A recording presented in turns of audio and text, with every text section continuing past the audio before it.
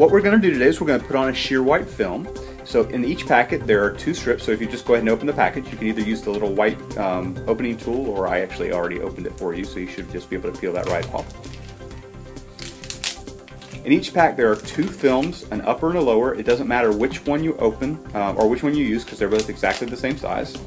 The little white squiggly line has nothing to do with the whitening strip itself. That's just holding the film onto the tray. So go ahead and peel one out. The sticky side is facing up.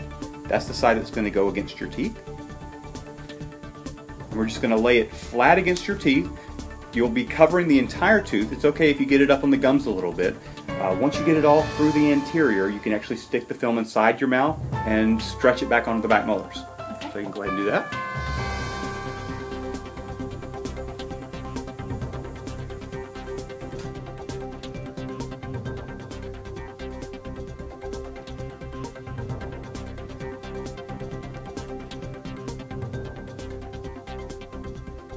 Excellent.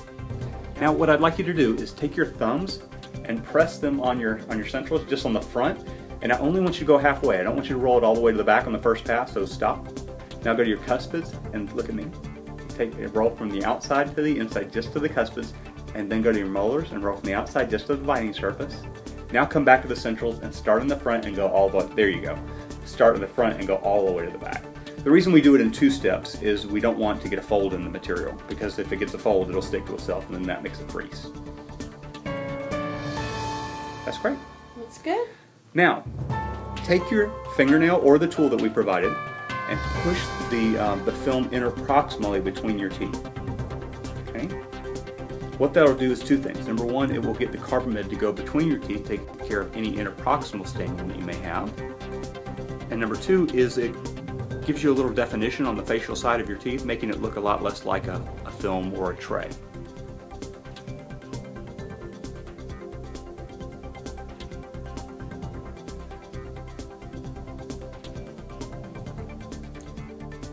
Now, if you take the edge of that, or again you can use your thumbnail, and vertically between your teeth, push up in between in your beauty spaces. What that'll do is it'll show the curvature of your incisal edge at the edge of your teeth. So again, it just makes it disappear, makes it look like your teeth, instead of wearing a film strip. And that's it. That's all you gotta do. Can't even tell you have it on. Can you smile for me?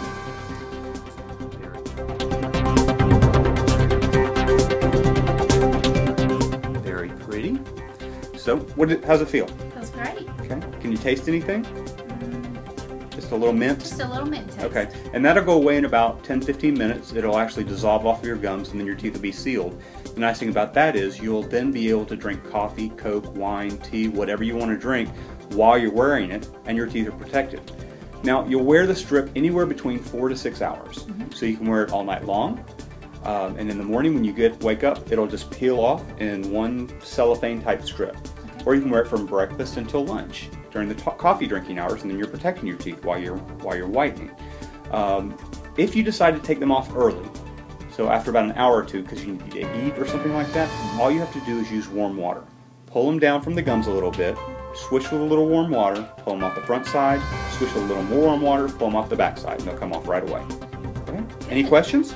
I don't believe so. Okay, thanks. Thank you. Thank you. You did a great job. Thanks.